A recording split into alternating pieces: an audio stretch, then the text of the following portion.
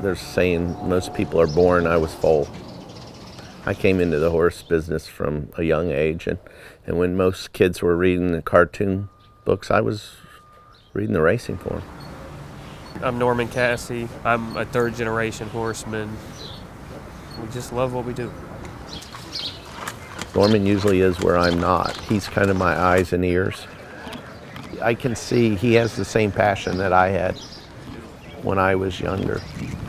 My 12-year-old Colby, you know, he doesn't know anything else he knows about horse racing, but some of the things you wouldn't believe that come out of his mouth for a 12-year-old. Yeah, in Dubai. He won the Dubai Cup? No. He won for 3-year-olds. Oh. A lot of people joke and say, well, how do you work with your father? And I don't find it that difficult.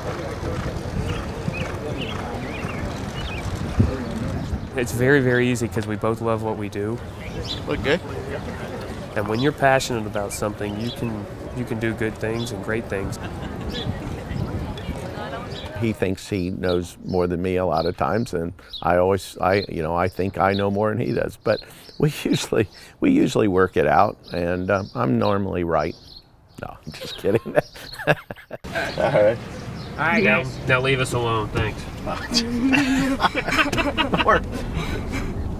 I decided basically my freshman year of college that I absolutely loved horse racing, and that's what I wanted to do.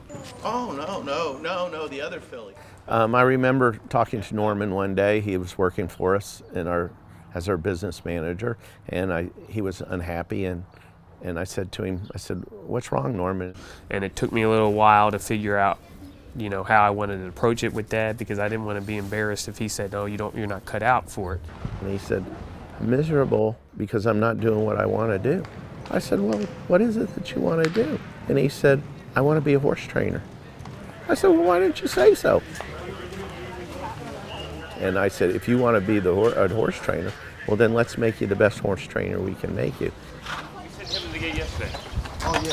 All right, then don't worry about it. I think if he had said, this is what you're doing, it wouldn't have worked. You work 7 days a week. You work a lot of hours. If you don't love it, you can't do it.